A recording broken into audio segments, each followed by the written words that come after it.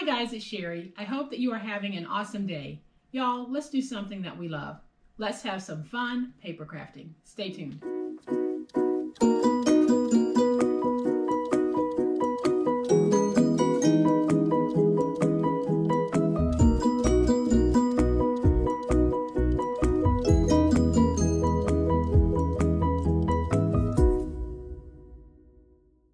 So today we're going to make something that is not only simple, beautiful, but practical, because that is how we do it on this channel. We do make beautiful projects, but we make our projects with a purpose. We make them so that you could sell, gift, or keep it. And we make it so that it can be used for any season, any reason, any gender. And that's what today's project is. And even though today's project has a feminine flair to it, all you have to do is change the papers and the embellishments, and it becomes a true any season, any reason, any gender gift. And this is what we are making today.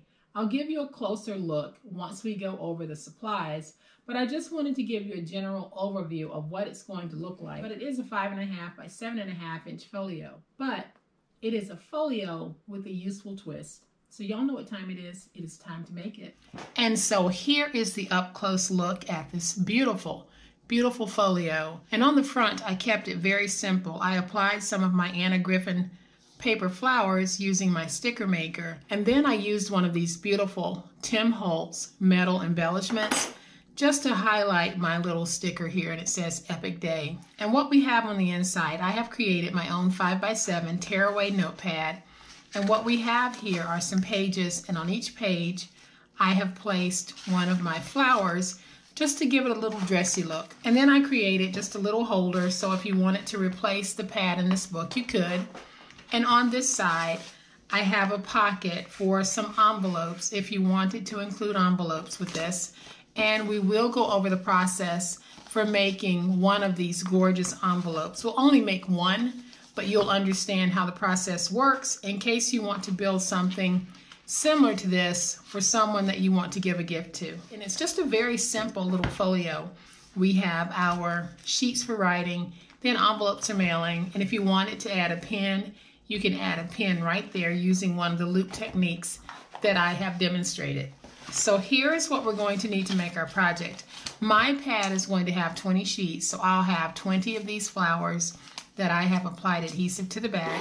And then I have this scrap strip that I'm going to be using to make the refillable holder.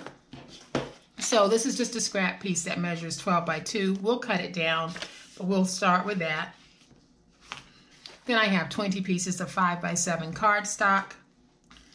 I have some chipboard. I have one piece that is 1 by 7.5 and two pieces that are 5.5 by 7.5.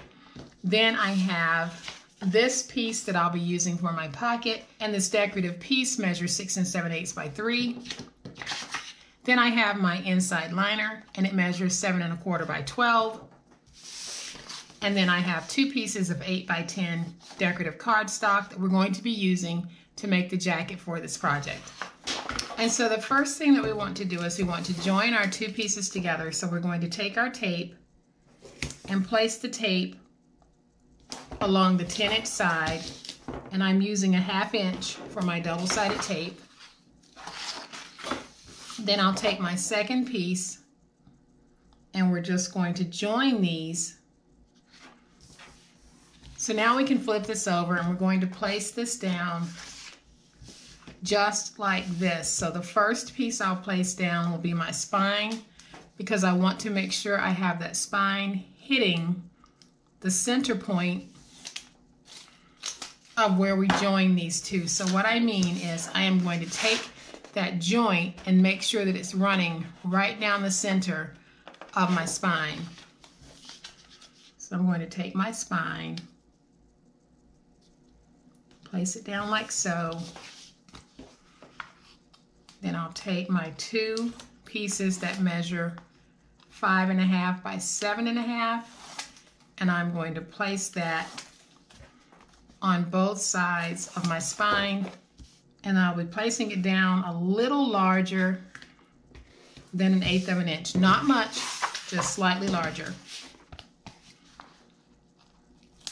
And let's go ahead and do this side as well.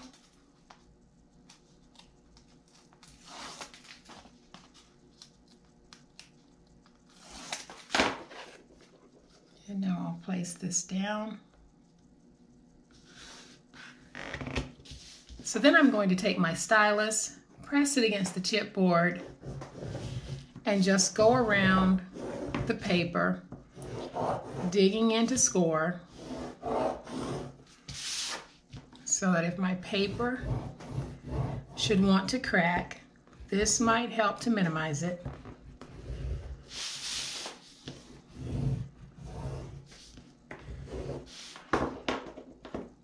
Now I'm just going to remove just a little bit of that,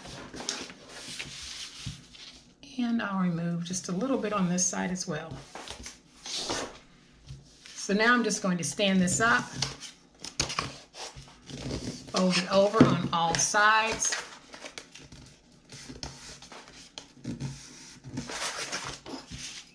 and now I can make my miter cut.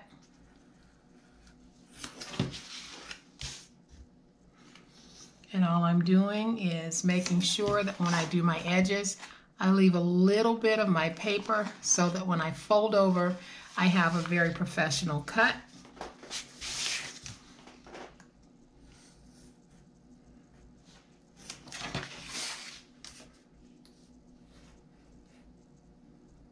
So now I'm going to take my tape and just place my tape along all four sides.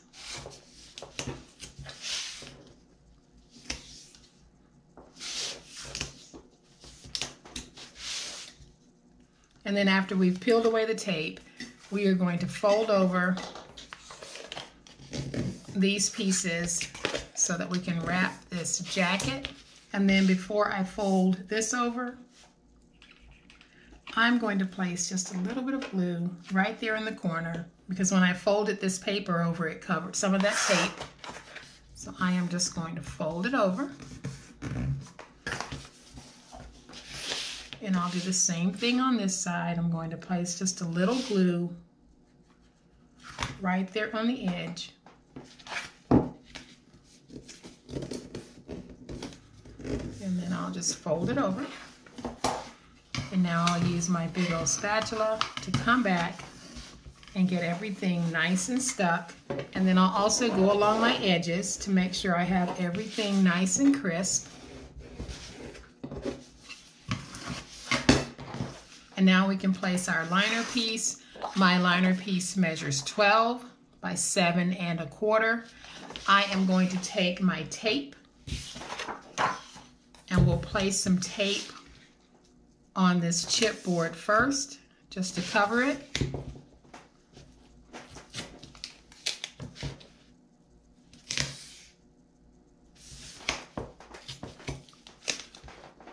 And all I'm doing is covering the chipboard. I'm not worried about covering that paper because we will be placing some tape on the liner piece, and that will cover the paper that we haven't covered with tape. Peel away the backer for the tape. We'll set this to the side, and we'll go ahead and place our tape on that liner piece.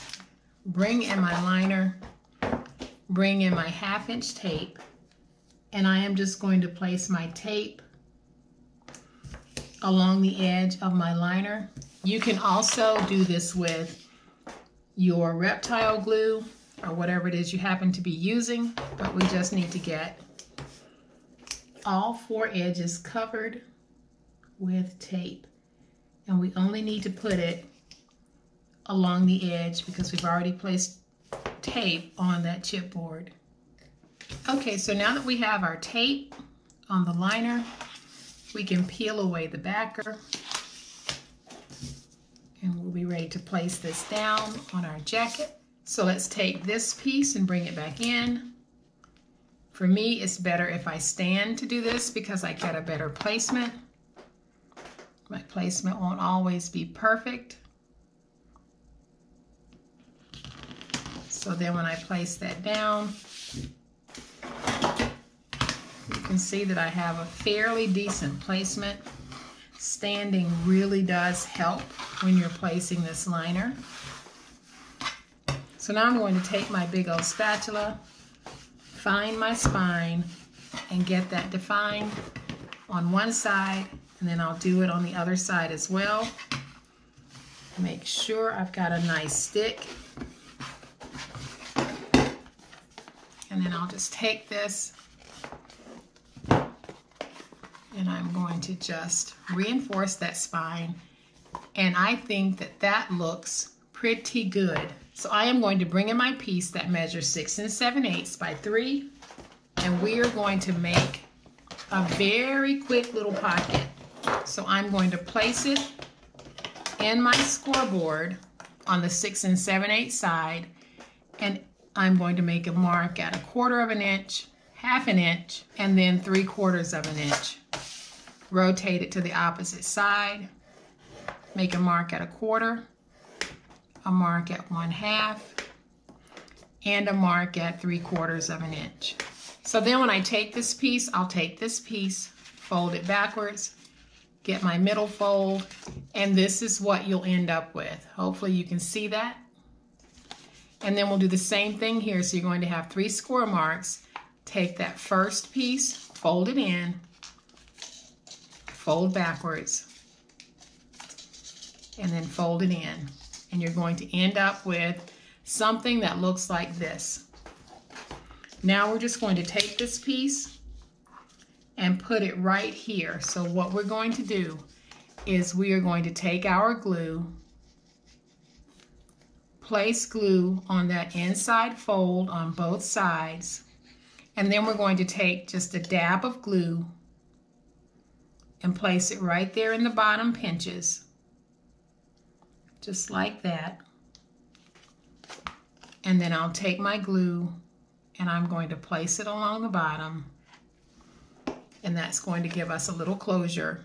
So now I'm going to take this, place it down,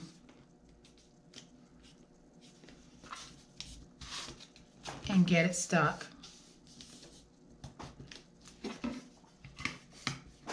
And this is how we get our simple little accordion pocket. I'm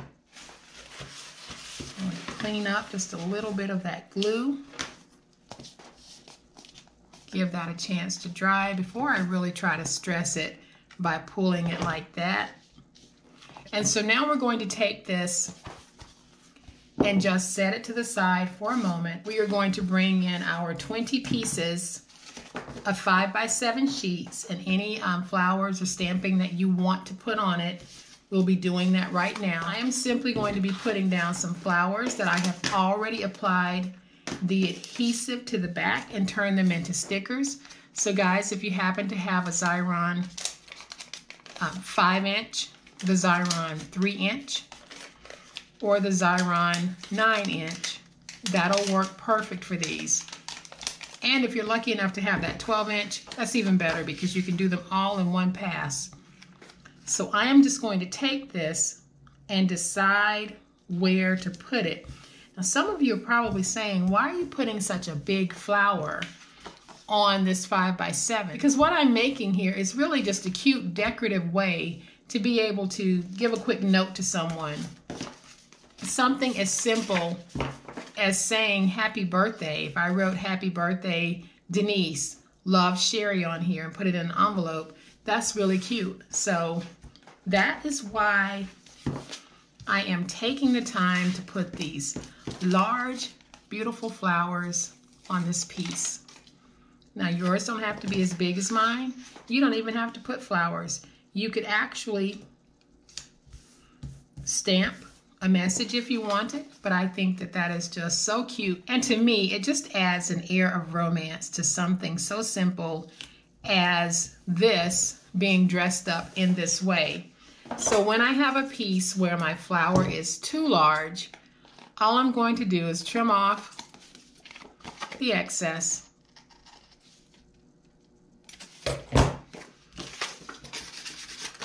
And now this could be the bottom or it could be the top. So all of my flowers are down, and I think that that just looks so pretty. And then I have this 5.5 by 7.5 inch backer that I'm going to put down, and it's just a thin piece of chipboard that happened to be in a pack of paper that I ordered. They had it sandwiched between 2 pieces. And that's usually a thinner chipboard, so I decided to keep it and use it as the backer on my project. So now I just want to decide whether or not I want it to go this way or at the bottom. And I think I am going to have this going this way. And then I have a scrap piece that I'm going to place on top so that when we make this temporary notepad, we won't have to waste any of the good pages of this. Okay, so what I've done is I have stacked all of the pages and the backer together. I added my clips so that everything would stay nice and tight. Now I'm just going to take my glue and I am going to run a bead of glue across the top. I'll use a piece of scrap chipboard and I'm just going to spread that glue.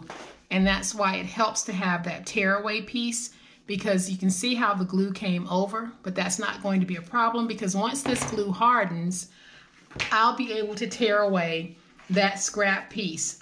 And this is the difference between making your pad permanent and making it a tearaway. If I wanted this to be permanent, I would use my Reptile across the top.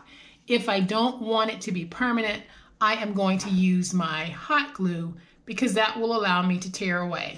So let's see if I'm dry enough to do my tear away. And yes, you can see that my top sheet tore away easily, but I still have just a little bit of overhang glue that I need to come in and clean up. But that's no biggie because I'll just take my scissors and snip away that excess. And now I have this beautiful tearaway notepad that we'll be able to place right here. So I am going to bring in that scrap piece that was 2 by 12, and we are going to trim that down to 7 by 12. Then I'm just going to take it, not even put it in my scoreboard, and I am going to fold this into 3 sections.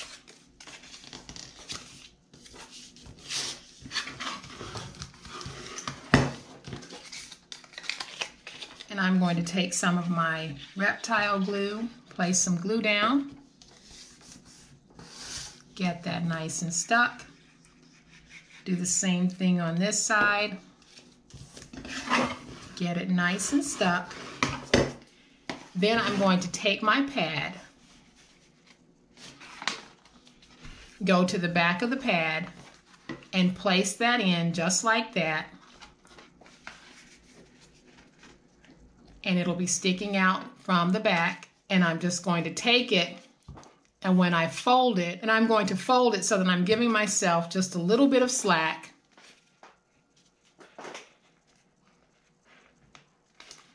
And I need that slack so that when I'm sliding my pad in and out, it's not too tight, and you can see how when it's folded, it's sticking out the side, so I don't have an exact fit, and an exact fit is not what we want. So I am going to go ahead and just take some glue, place it on the back of that. Then I'll take this and I'm just going to place it down wherever it is I want it, and I'm going to make sure that it is not hitting the spine.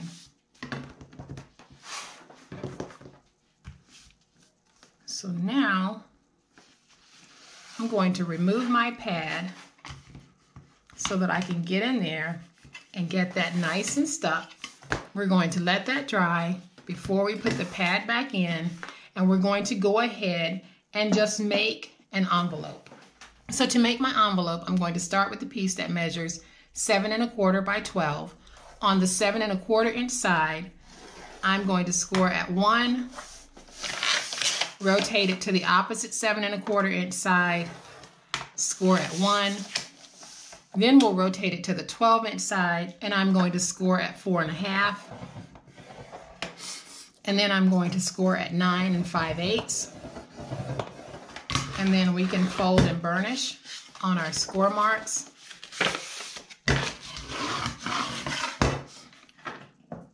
And so now that we have folded and burnished, we are going to make this smaller flap as the top.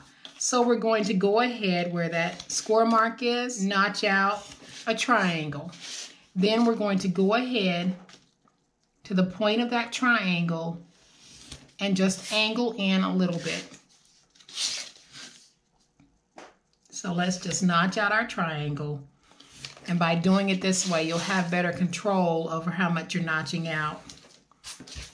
And then we'll come to the bottom, do it the same way. So just go to the score mark, make your notch, and then we'll notch out all the way down. We'll do the same thing over here.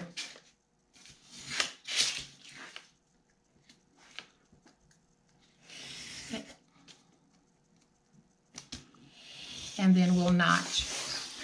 And doing it this way gives you better control over how much of an angle you're actually putting. So we're going to fold that, and then we'll fold that up and fold that.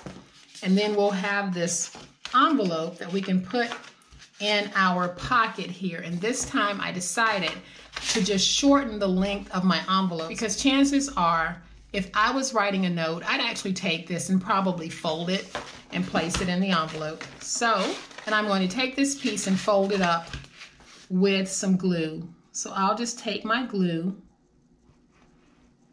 and go on the edges. Then I'm going to take a little bit of glue, place it right there in the middle here. Then I can pick this up, bring it up, and now we have a sweet little envelope. So then we're going to take another one of our flowers, and I'm just going to put it on the outside of my envelope as just a little decorative piece.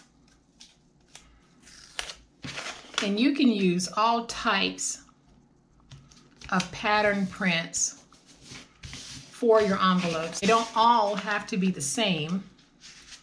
So I'm going to tuck that in right there. I'm going to take my sweet little tearaway notepad and just place it right in there, just like that. And already I think that that is just beautiful. I am so in love with this look. And so now, since I have this open space there at the top, I want to find just a little saying. I'm going to see if I can get this one to fit. And I think I can, but I'm going to move this towards me so that I can try to get it nice and even. I'm going to stand it up and look at it just to make sure. And so what it says is dream, love, create, inspire. And I think that that really is a nice topper for that. Now we're going to do just a little bit of decorating to the front. And so I'm going to take these two flowers and I'm going to place them down. Right now I'm just kind of playing with them to see where I want to put them. And I think I'm going to put them like that. So I am just going to peel away from my backer sheet.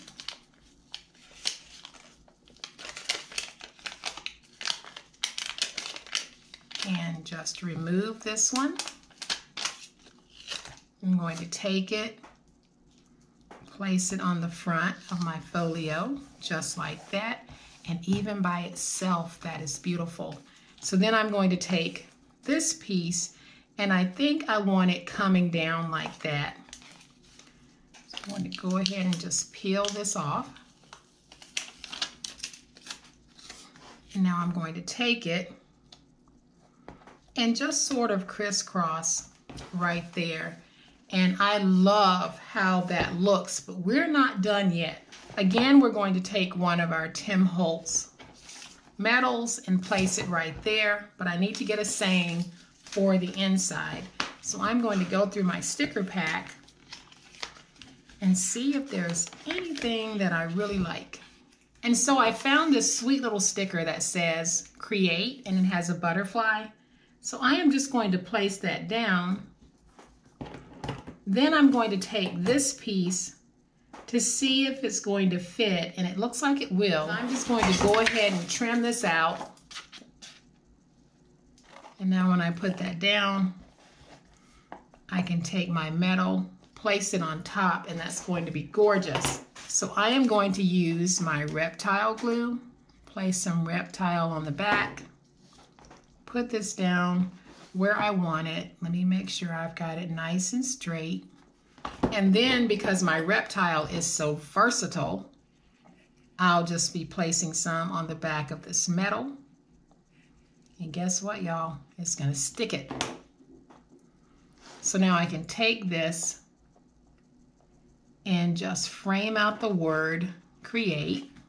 I'm going to pick that up just to make sure I have it nice and straight.